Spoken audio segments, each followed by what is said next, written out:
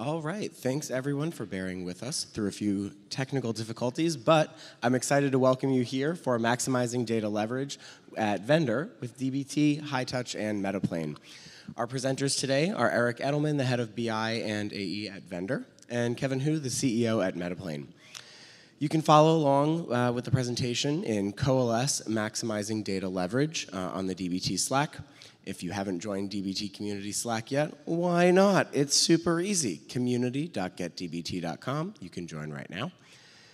Without further ado, Eric, Kevin, take it away. Thank you, Ben. Thanks for the intro, and thank you to all the stragglers for delaying the flight so that you can stay for this talk.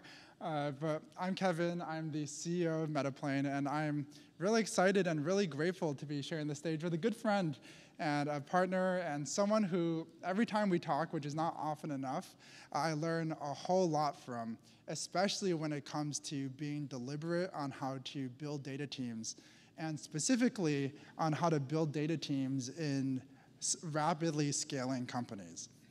We had this conversation about a year ago, and this is really sprouting from a dinner table conversation where it was like, okay, how many employees does Vendr have? 50. We chat a few months later. How many employees does Vendr have? Like 200? And then suddenly it's like around 400 today. And I was like, how big is your data team? It's 5 people. How the heck do you do that? And it boiled down to 3 principles that Eric is going to present really nicely. So this talk, you can think of it, it's going to be a quick talk. Eric is the main actor today, and it's going to be 3 sliders with 2 slices of cheese in between. And those 2 slices of cheese are 2 demos. One on using Hightouch to activate customer touch points, and one on Metaplane. And I swear I won't be too Vendry on that. But without further ado, I'll pass off the mic. Awesome. Thank you, Kevin. Very generous intro. You're going to make everyone disappointed when they actually meet me and discovered what I'm really like. Anyway, let's get started. So, especially because we're short on time. First, we're going to describe our problem. Then we'll get into those 3 principles one by one with those demo slices of cheese in between. All right. So, what's our problem? It's scaling your data team with your company, right? So, why do the question here is, why do some data teams at growing companies go from being happy to being sad? And why then is seeking leverage important? It's important because organizations that grow sometimes grow really, really fast, and their needs grow along with them, right? And so, kind of before we move forward, what is leverage? It's just doing more with less. That's it. Really simple concept. This is more of a talk about team than it is about tech. But anyway, so in my own career, I've kind of experienced both the pain points and the potential solutions for this. In my own career, I've worked at WeWork during a period in which they grew from 250 to 10,000 employees. It was not all healthy growth, as I'm sure you're all acutely aware from the news and stuff. That's actually a real photo from their legendary summer camp. A lot of very important work was done that day, I assure you. I have also been a consultant, and in consulting, if any of you are consultants, you would know that you face a lot of different new and interesting problems. You get to learn from a ton of different awesome, interesting clients and people. And the things that I've taken from all those experiences are kind of two main points here. So one is this problem of scale. I saw that purely throwing people and money at problems like WeWork attempted to do is not usually helpful in data. The other is that I developed a theory that investing in leverage and efficiencies for your team before you think you need to can be immensely worthwhile. Kevin is so good at this. All right, so then at Vendr, I had the opportunity to really test this theory out, to show that it could be done and to prove that with the right blend of people, tools, and methodologies, you could scale an organization without needing to also linearly scale your data team with it. When we scaled WeWork, we didn't go from that same ratio, like 250 to 10,000 in terms of the data team size. We tried to, but it was extremely painful. So then at Vendr, so I began as its 30th employee and as a data team of 1. There are probably people in this room who've been in that position. It's both really exciting and also kind of scary sometimes. What I inherited were just the very beginnings of a DBT project, a Heroku Postgres warehouse, and just like self-hosted Metabase for BI. So pretty light environment. But even then, Vendr had really big plans. We wanted to grow our customer base, product offering, and headcount immensely over the coming 2 years. And I knew from my previous experiences at high-growth companies what that could mean. It would necessarily mean an explosion in data requests, things like dashboards, reports, alerts, things of that nature. It would also mean significant increases in the complexity of those requests, right? Because as our product developed, as our business changed, as our team grew, the problems we'd be solving would be trickier, they'd be stickier, and they'd be harder. Then finally, it would also mean that we'd have a more complex environment of stakeholders to serve and to empathize with and to listen to. So things were changing. I asked myself at the beginning, what would my team look like in 2 years when we planned to have and did end up having a much bigger business with over 350 employees? Would my team be struggling to scale? Would we be a dozen burnt-out analysts with no plan for the future? Or would we stay lean and stay sane and find leverage?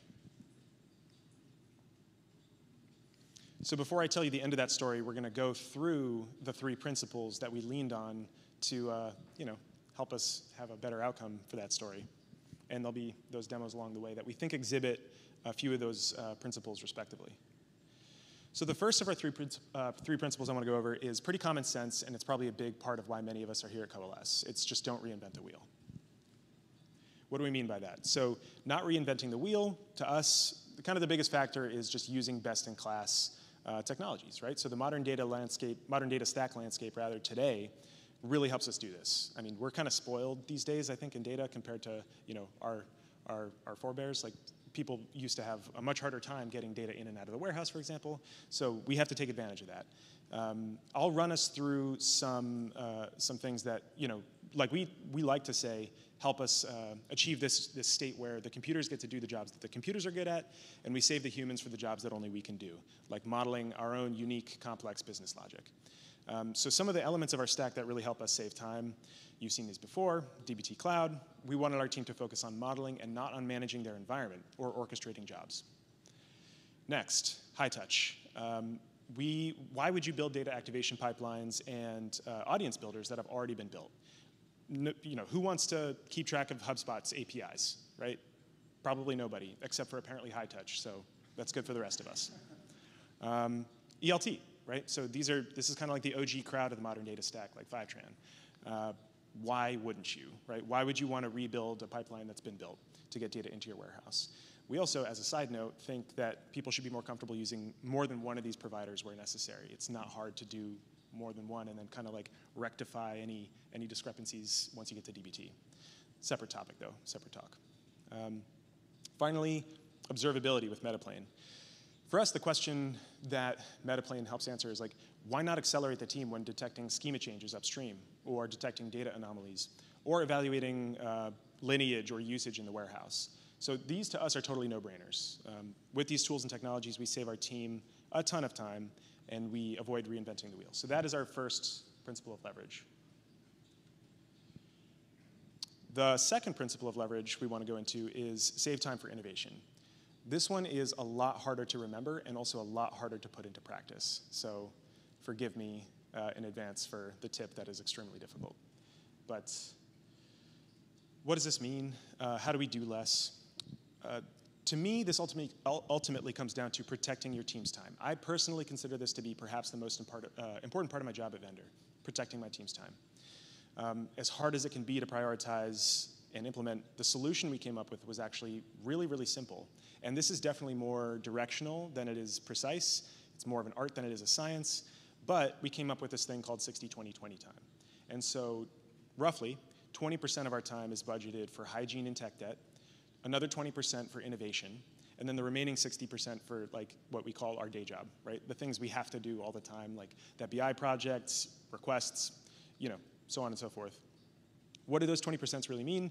Well, the first 20%, you're probably all familiar with that. It's like basically cleaning up unused dashboards, tables, refactoring models that are kind of outdated, things like that.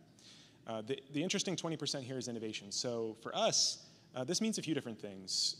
The most obvious ones are strategic improvements to our stack or our workflows. And so on, respectively, like the first, that's getting a tool that you think is going to shortcut your team and basically be a multiplier for your time, or basically be a 0 to a 1 in terms of a certain capability. Another piece of that is, you can optimize workflows, right, or processes. For us, we spent a lot of time thinking about how we triage and intake requests from the rest of the business. And we did that before we were 350 people, and we're very glad we did that, because now it's like a deluge, and we actually keep up. We more than keep up, for now. But yeah, so that's kind of what innovation is, except there's one kind of X factor that we also like to include here, which is like hackathon-style projects or kind of elective projects, because you never know where those are going to lead. So you want to save, those are kind of included in this bucket of 20% time. But what's the end result here? So the end result, for us at least, was that 60% of normal, like quote-unquote normal time, becomes less cumbersome and less burdensome because of the other 40, right? That investment in those first 40 makes the remaining 60 less painful. Another added benefit for us, we say that your team will be happier because this will add variety to your day and reduce frustration and overwork. So kind of in summary for this principle, by protecting your team's time and saving time for innovation, your team is both happier and more effective. That is principle number 2, maybe my favorite one. Okay, so getting ready for demo time. I think we might need to switch over. It might get a little glitchy, so I'm going to go fast through the demo, because apparently my computer hates to display. But to kind of preface it a little bit, I'll just talk through this. But anyway, Kevin will work on this. The story is that at Vendr, we're a pretty service-heavy company. We have a lot of people who interact directly with customers. And our CS team, our customer success team, was spending hours and hours and hours a week basically constructing and sending manually hundreds and thousands of emails and Slack messages to our customers that were completely predictable through a customer event, right? So we were like, wow, this is just ripe for automation. And they had asked product and engineering if they could look into this. It never got to the top of the roadmap. It never became a priority, so enter the data team.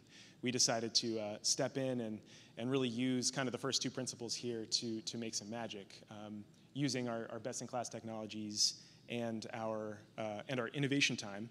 We were able to actually make a huge difference for our CS team and avoid some unnecessary work from product and engineering. So I'll breeze through this so nobody has a seizure or something. Sorry about that. Yeah, but a few things to cover here. So first, this is high touch. This is a high touch sync. A couple things to highlight here.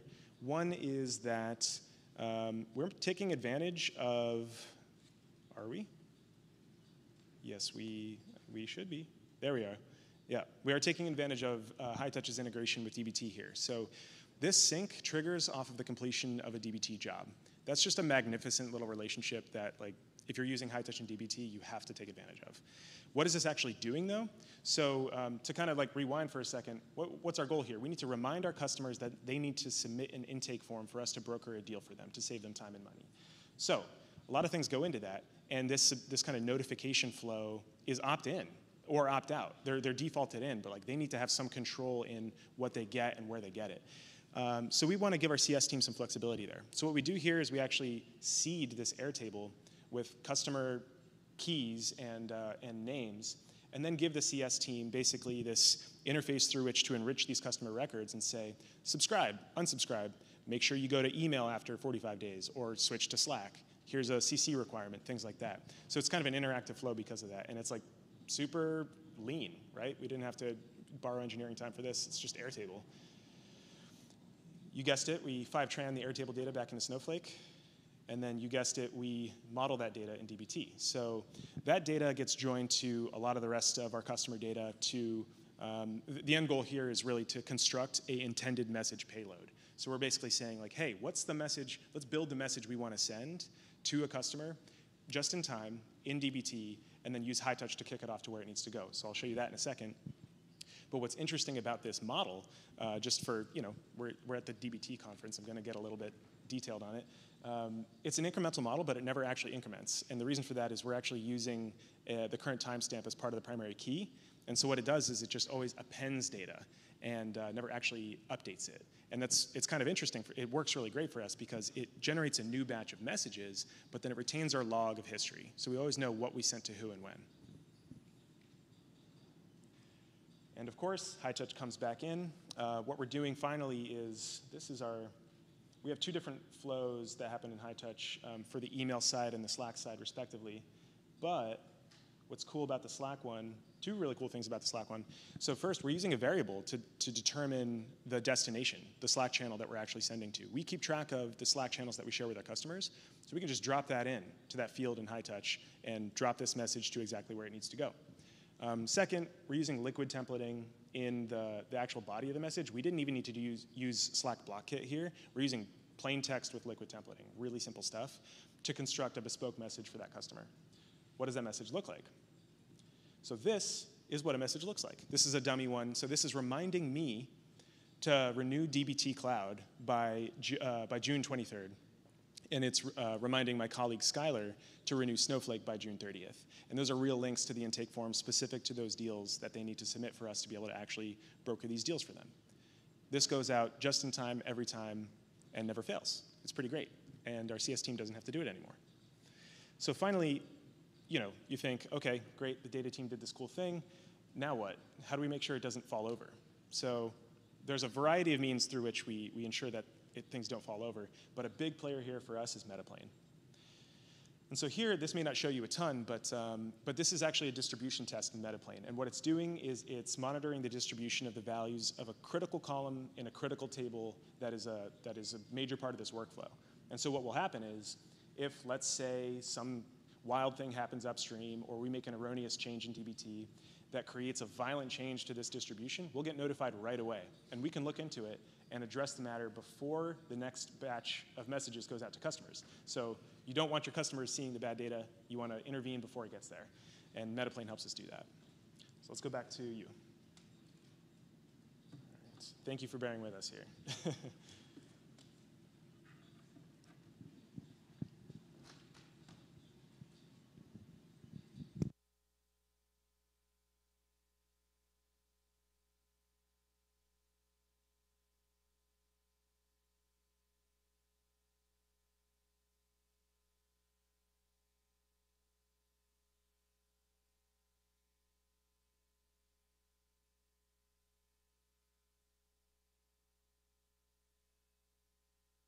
Okay, so now that we made it through the demo and nobody bugged out, we are onto our third principle. So this is the final one. We're almost at the end here. Our final one is make your own job easier. This is also fairly intuitive, but it's also really hard to actually do. It's way easier said than done. For us, there are a lot of things we try to do to make our own jobs easier because we're extremely lazy at Vendr.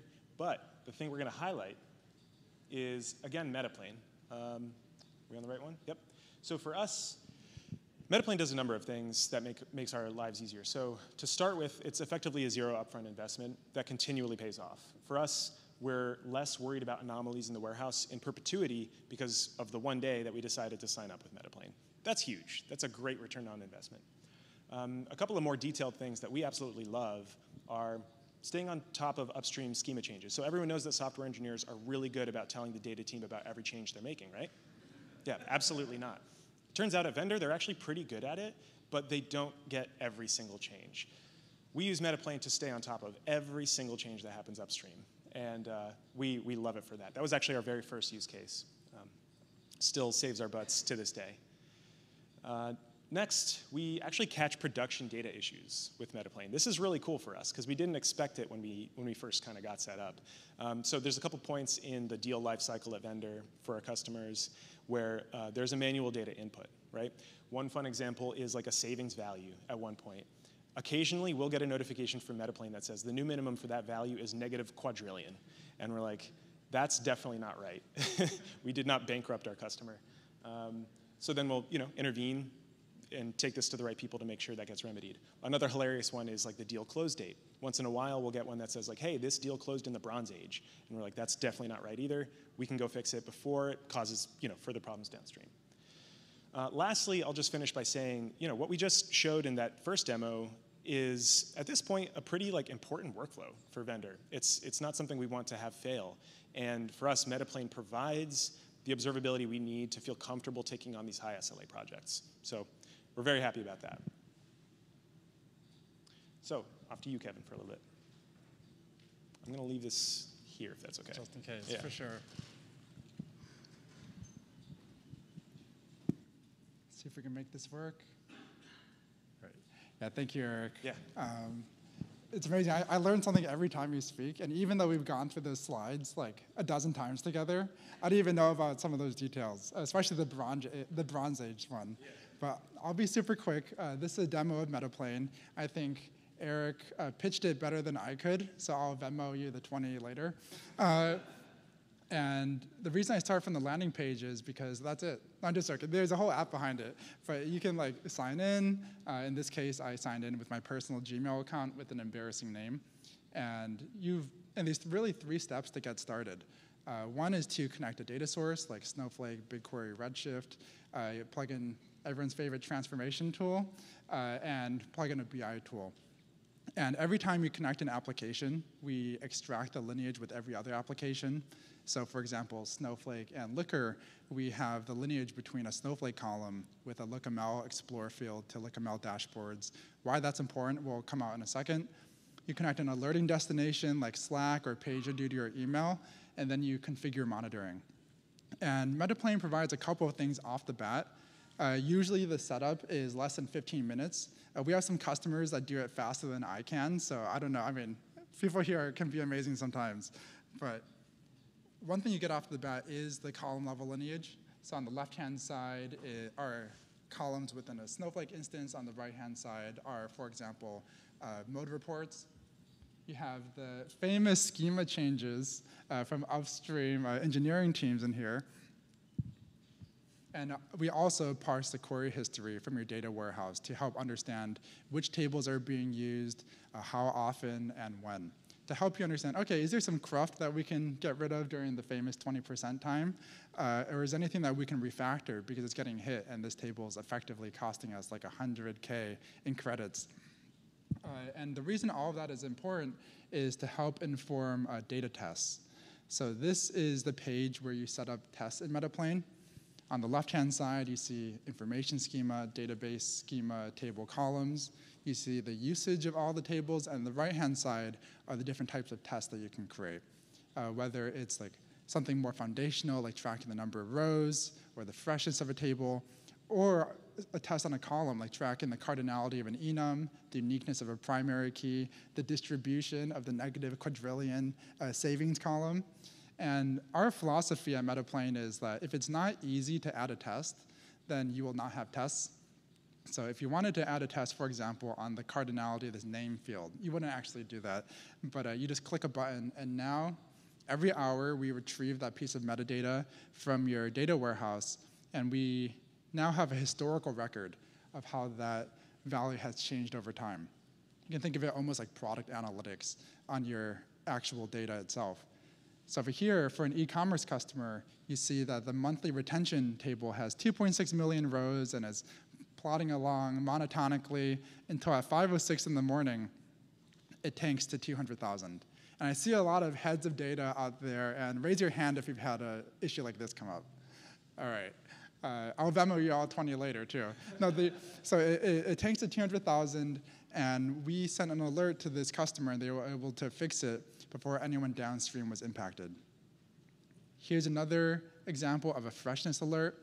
So this orders table for an e-commerce customer is refreshed, roughly every hour or so until it's been, it's midnight and it's been 3 hours. It's 8 a.m. and it's been 12 hours. And this is no bueno.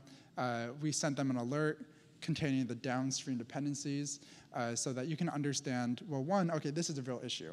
But my team is strapped for time. We're a high leverage team. We can't spend our time doing everything. So is this a real problem? Okay, yes. And can I do anything about it? If the answer to all 3 of those things is yes, okay, then maybe I'll spend my time fixing this issue. And what our customers actually see is what we call an incident. This is Metaplane's idea of a trace in Datadog or Splunk land, where data issues don't happen in isolation typically, but rather because everything is a logical transformation of another piece of data, or at the source, like a human put it in or a machine put it in because a human told it to, that alerts tend to be related to each other. So you can think of an incident as a bundle of related alerts that we try and group by the lineage, by the type of issue, and by the timing, We include all of the downstream impacted tables. We try and thin it out a little bit, and also upstream dependencies as well as upstream pull requests. And with that, I'll hand it back to you, Eric.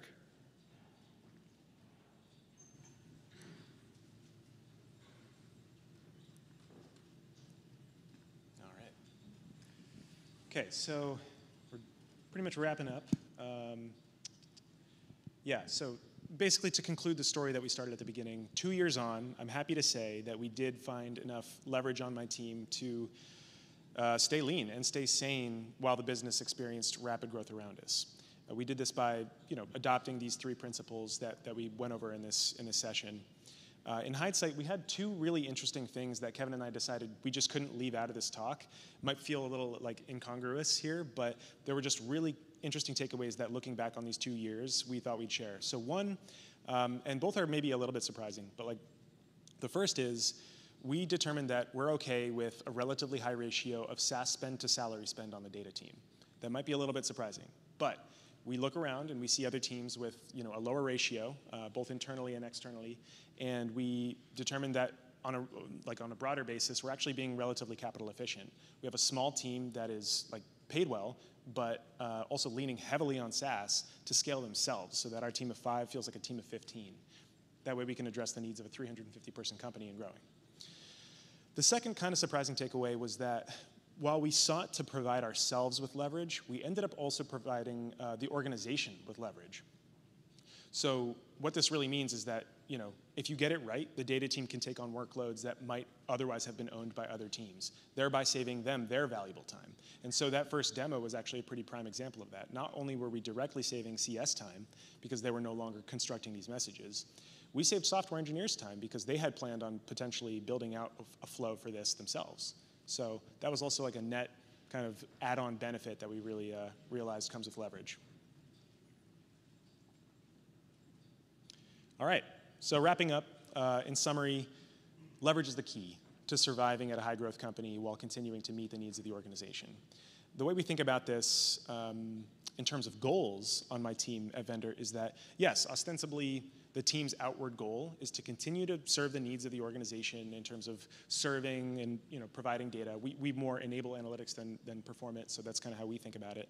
We have partners who are analysts, but we also need to ensure that they're confident in the data. However, our internal goal may seem like a mismatch, but we've decided that it's really to just continue to seek leverage because we think that all the other things that we need to do, have to do, and want to do follow from that.